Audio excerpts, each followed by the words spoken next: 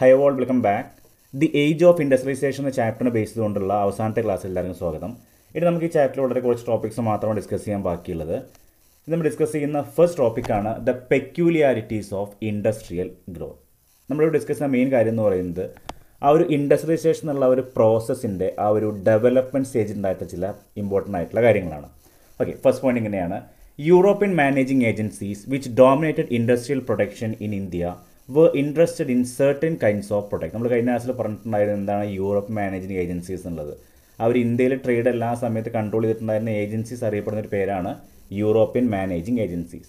അപ്പോൾ അവർ ഇന്ത്യയിലെ എല്ലാ ട്രേഡും അവരുടെ കൺട്രോളിലായിരുന്നെങ്കിൽ പോലും അവർ എല്ലാ പ്രൊഡക്ട്സിലും ഒരുപോലെ ഇൻവെസ്റ്റ് ചെയ്തിട്ടുണ്ട്, അല്ലെങ്കിൽ ഇൻട്രസ്റ്റ് ആയിട്ടുണ്ടായിരുന്നില്ല. അവർ സെർട്ടൻ പ്രൊഡക്ട്സിൽ മാത്രമായിരുന്നു അവർ കൂടുതൽ ഇൻട്രസ്റ്റ് കാണിച്ചിരുന്നത്. ഏതൊക്കെ നോക്കാം. അതിൽ വരുന്ന ടീ വരുന്നുണ്ട്, കോഫി വരുന്നുണ്ട്, അതുപോലെ നമ്മുടെ മൈനിങ്, ഇൻഡിഗോ, ജൂട്ട്, ഇതൊക്കെയായിരുന്നു അവർ കൂടുതൽ ഇൻവെസ്റ്റ് ചെയ്തുകൊണ്ടിരുന്ന മെയിൻ ആയിട്ടുള്ള ഏരിയ എന്ന് പറയുന്നത്.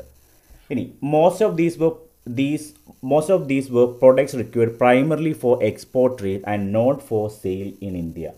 അവർ ഈ കാര്യത്തിലെല്ലാം ഇൻവെസ്റ്റ് ചെയ്തെന്ന് പറഞ്ഞിട്ടുണ്ടായിരുന്നു. എന്നാൽ അതെല്ലാം ഇന്ത്യയുടെ ബെനിഫിറ്റിന് വേണ്ടി ആയിരുന്നില്ല, അല്ലെങ്കിൽ ഇന്ത്യക്കുള്ളിൽ സെയിൽ ചെയ്യാൻ വേണ്ടിയിട്ടായിരുന്നില്ല, മറിച്ച് എന്തായിരുന്നു, എക്സ്പോർട്ട് ചെയ്യാൻ വേണ്ടിയിട്ടായിരുന്നു. എസ്പെഷ്യലി അവിടെ യൂറോപ്യൻ കൺട്രീസിലേക്കുള്ള എക്സ്പോർട്ടിനായിരുന്നു അവർ കൂടുതൽ ഇമ്പോർട്ടൻസ് കൊടുത്തിരുന്നത്. Okay, when Indian businessmen began setting up industries in the late 19th century, they avoided competing with Manchester goods in the Indian market. നമ്മൾ ഡിസ്കസ് ചെയ്യുന്ന ഒരു ഡെവലപ്മെൻറ്റ് സ്റ്റേജാണ്. ഇനി കുറച്ചുകൂടെ കഴിഞ്ഞിട്ട് ഇന്ത്യയിലെ ബിസിനസ്മാൻ കൂടുതൽ കൺട്രോൾ കിട്ടി ദാൻ യൂറോപ്യൻ മാനേജിങ് ഏജൻസി. അപ്പോൾ ആ സമയത്ത് നമ്മൾ പേർപ്പസ്ഫുൾ ഒരു കാര്യം ചെയ്തു. അവിടെ എന്താണ്, നമ്മൾ ഈ ഒരു മാഞ്ചസ്റ്ററുമായിട്ട് അല്ലെങ്കിൽ ബ്രിട്ടനുമായിട്ടുള്ള ഒരു ട്രേഡ് കോൺടാക്ട് നമ്മൾ പരമാവധി റെഡ്യൂസ് ചെയ്തു. അതാണ് ആ ഒരു പോയിന്റിൽ പറയുന്നത്. പക്ഷെ അവിടെ വേറെ പ്രശ്നം വരുന്നുണ്ട്. നമ്മൾ ആ സമയത്ത് നമ്മുടെ കൂടുതൽ എക്സ്പോർട്ട് നടന്നുകൊണ്ടിരുന്ന ഒരു ഏരിയ തന്നെയായിരുന്നു മാഞ്ചസ്റ്റർ എന്ന് പറയുന്നത്. അപ്പോൾ നമ്മൾ പെട്ടെന്ന് അങ്ങോട്ടുള്ള എക്സ്പോർട്ട് നിർത്തി കഴിഞ്ഞാൽ അത് നമ്മുടെ അഡ്വേഴ്സായിട്ട് അഫക്റ്റ് ചെയ്യില്ലേ. അപ്പോൾ നമുക്ക് സൊല്യൂഷൻ വേണ്ട. അതാണ് നെക്സ്റ്റ് പോയിന്റിൽ പറയുന്നത്. The yarn produced in Indian spinning mills was used by handloom weavers in India or exported to China. എന്താ പറയുന്നത്, ഈ സമയത്ത് നമ്മൾ ഉണ്ടാക്കിയിരുന്ന മെയിനായിട്ടുള്ള ഒരു മിൽ പ്രൊഡക്റ്റ് അല്ലെങ്കിൽ ടെക്സ്റ്റൈൽ പ്രൊഡക്ഷൻ എല്ലാം നമ്മൾ മെയിനായിട്ടും എക്സ്പോർട്ട് ചെയ്തിരുന്ന ചൈനയിലേക്കായിരുന്നു. ഒരു കാര്യം ഓർക്കണം, ഇവിടെ പറഞ്ഞു നമ്മൾ മാഞ്ചസ്റ്ററുമായിട്ടുള്ള ഒരു കോമ്പറ്റീഷൻ ഒഴിവാക്കി, അവരുമായിട്ടുള്ള ഒരു കോൺടാക്ട് നമ്മൾ പരമാവധി കുറച്ചു. അതിന് പകരം നമുക്ക് കിട്ടിയ പുതിയൊരു കൺട്രിയാണ് ചൈന. ഓക്കെ, ഇനി കുറച്ച് വലിയ ടോപ്പിക്കാണത്. Next point. ഇനി ഈ സമയത്താണ് നമുക്കറിയാം നമ്മുടെ സ്വദേശി മൂവ്മെൻറ്റ് ഒന്നുകൂടെ അതിൻ്റെ ഒരു ഇമ്പോർട്ടൻസ് വരുന്നത്.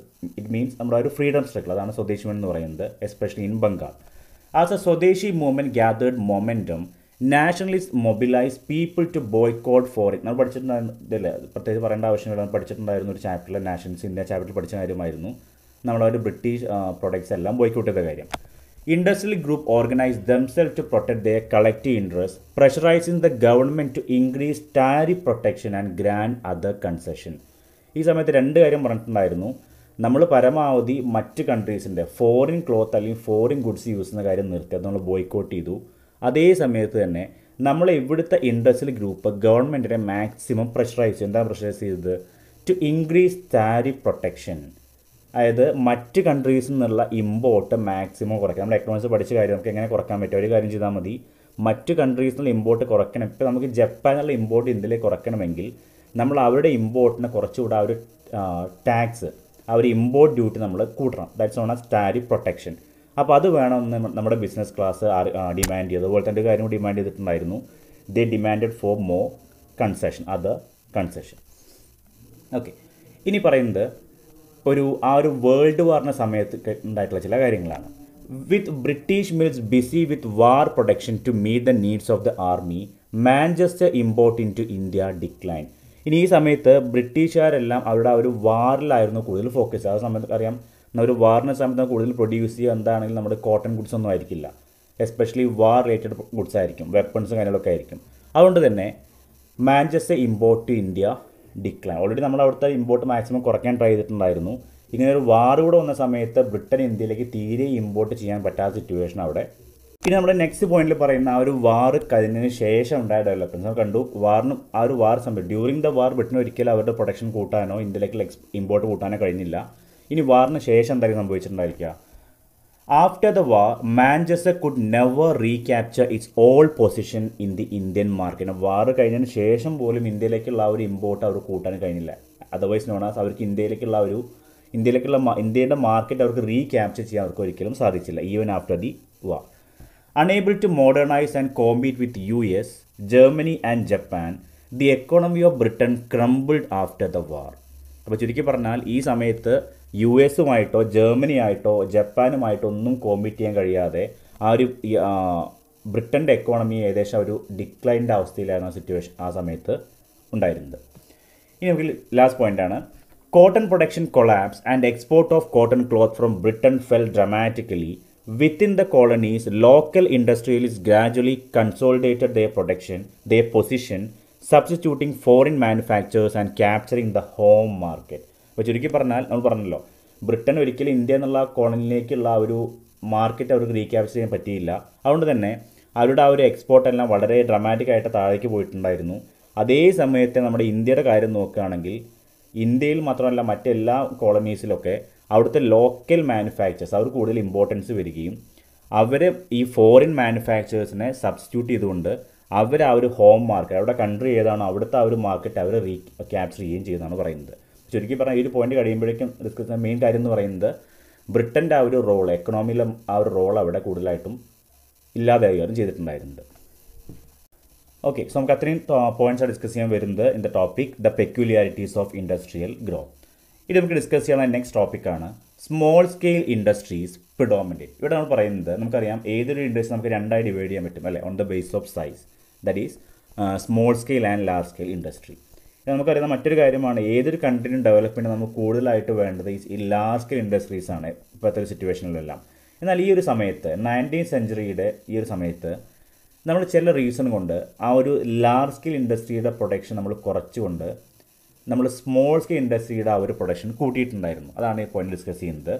While factory industries Gru സ്റ്റെഡിലി after the war, large industries formed only A small segment of the economy. അതാണ് പറയുന്നത്, നമ്മുടെ എക്കോണമിയുടെ ചെറിയൊരു ഭാഗം മാത്രമായിരുന്നു ആ സമയത്ത് ലാർജ് സ്കെയിൽ ഇൻഡസ്ട്രി ഉണ്ടായിരുന്നത്, ബാക്കിയെല്ലാം സ്മോൾ സ്കെയിൽ ഇൻഡസ്ട്രീസ് ആയിരുന്നു. Small scale production continue to predominate. Only a small proportion of total industrial labor force worked in registered factories. The rest worked in small workshop or household unit. അതാണ് പറയുന്നത്. നമുക്ക് ആ സമയത്ത് factory സെറ്റപ്പിൽ നമ്മൾ produce ചെയ്യുന്ന ആ ഒരു കാര്യം കുറവായിരുന്നു. നമ്മൾ കൂടുതലും പ്രൊഡ്യൂസ് ചെയ്ത് വലിയ ഫാക്ടറീസിലായിരുന്നില്ല, മറിച്ച് എവിടെയായിരുന്നു, in small workshop or house hold unit. അതാണ് പറയുന്നത്, there is A shift from large scale industry to small scale industry. ഇനി സെക്കൻഡ് പോയിന്റിൽ പറയുന്നത്, അവിടെ നമുക്കൊരു ചോദ്യം നോക്കണം. ചോദ്യം മീൻസ് നിങ്ങളുടെ ചോദ്യമാണ്, അതായത് നമുക്ക് ഈ ഒരു നമുക്ക് എല്ലാ ഗുഡ്സും നമുക്ക് ഈ ഒരു ചെറിയ വർക്ക്ഷോപ്പിൽ അല്ലെങ്കിൽ ഹൗസ് ഹോൾഡ് യൂണിറ്റ് പ്രൊഡ്യൂസ് ചെയ്യാൻ പറ്റുമോ? ഒരിക്കലും കഴിയില്ലല്ലോ, അത് കുറച്ച് ലിമിറ്റേഷൻസ് ഉണ്ട് അല്ലേ. അതാണ് പറയുന്നത്, നമുക്ക് മെയിനായിട്ട് നമ്മൾ പുറത്ത് പ്രൊഡ്യൂസ് ചെയ്യുക അല്ലെങ്കിൽ ചെറിയ ഹൗസ് ഹോൾഡ് യൂണിറ്റ് എല്ലാം പ്രൊഡ്യൂസ് ചെയ്യാൻ പറ്റുന്നത് നമുക്ക് മെയിനായിട്ടും ഹാൻഡിക്രാഫ്റ്റാണ്. ഇനി നമുക്ക് ഡിസ്കസ് ചെയ്യാനുള്ള മെയിൻ 2 പോയിൻറ്റ്സും അതിനെ ബേസ് കൊണ്ട് തന്നെയാണ് handicraft production. Okay, second point, handicraft production actually expanded in the 20th century. അതാണ് പറയുന്നത്, നമുക്ക് പറഞ്ഞല്ലോ നമ്മൾ കൂടുതലായിട്ടും പുറത്തായിരുന്നു പ്രൊഡ്യൂസ് ചെയ്തത്, ഔട്ട്സൈഡ് ദ ഫാക്ടറി. സോ നമ്മുടെ ഔട്ട്സൈഡ് ഫാക്ടറി പ്രൊഡ്യൂസ് ചെയ്ത മെയിൻ കാര്യം എന്ന് പറയുന്നത് ഹാൻഡിക്രാഫ്റ്റ്സ് ആയിരുന്നു. സോ അറ്റ്ലീസ്റ്റ് അതിൻ്റെ ആ ഒരു പ്രൊഡക്ഷനെങ്കിലും നമുക്ക് ആ സമയത്ത് ഇൻക്രീസ് ചെയ്യാൻ പറ്റിയിട്ടുണ്ടായിരുന്നു. ഇനി handicraft people adopted A new technology as that help them improving production without excessively pushing up cost. ഈ സമയത്ത് ഹാൻഡിക്രാഫ്റ്റിൻ്റെ പ്രൊഡക്ഷൻ അവർക്ക് മാക്സിമം കൂട്ടണമായിരുന്നു.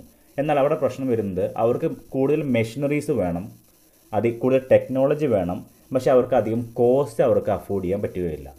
അപ്പോൾ ഈ 2 കാര്യം നോക്കിയിട്ട് അവർ പുതിയ ടെക്നോളജി കൊണ്ടുവരാൻ ട്രൈ ചെയ്തു. പുതിയ ടെക്നോളജി ആയിരിക്കണം, പ്രൊഡക്ഷൻ കൂടണം, അതേ സമയത്ത് എന്തുകൂടെ ആയിരിക്കണം, അത് without excessively pushing up cost കൂടാനും പാടില്ല.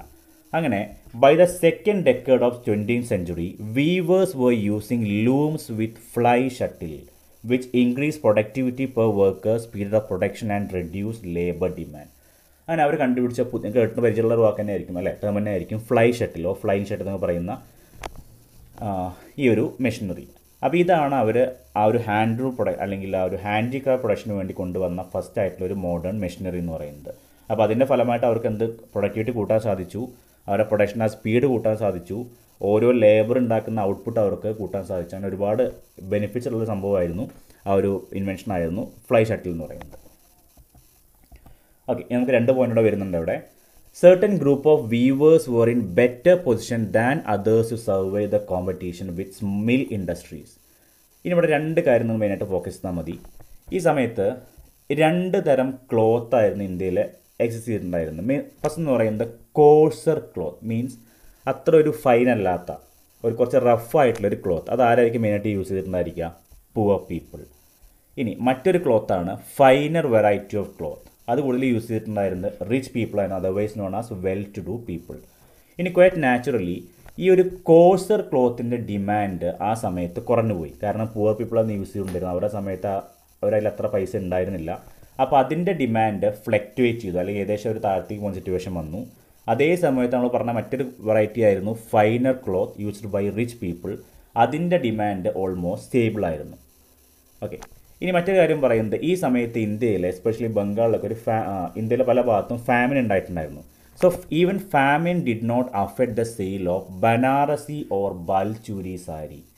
അതുപോലെ മറ്റൊരു കാര്യം പറയുന്നതാണ് നമ്മുടെ മദ്രാസ് ഉണ്ടായിട്ടുള്ള famous lungis and hand kerchief could not be easily displaced by mill production. ചുരുക്കി പറഞ്ഞാൽ ഈ സമയത്ത് നമ്മുടെ ഹാൻഡിക്രാഫ്റ്റ് പ്രൊഡക്ഷൻ്റെ ചില പ്രൊഡക്ഷൻ കുറഞ്ഞെങ്കിലും, ചില വെറൈറ്റി ഓഫ് പ്രൊഡക്ഷൻ്റെ ഡിമാൻഡ് കുറഞ്ഞെങ്കിലും ചിലതിൻ്റെ ഡിമാൻഡ് ആ സമയത്ത് കൂടുകയായിരുന്നു ചെയ്തിട്ടുണ്ടായിരുന്നു. കുറച്ച് എക്സാമ്പിൾ പറഞ്ഞിട്ടുണ്ടായിരുന്നു, ഓർക്കുന്നുണ്ടായിരിക്കും, ബനാറസി സാരി ഓർ ബാൽചൂരി സാരി.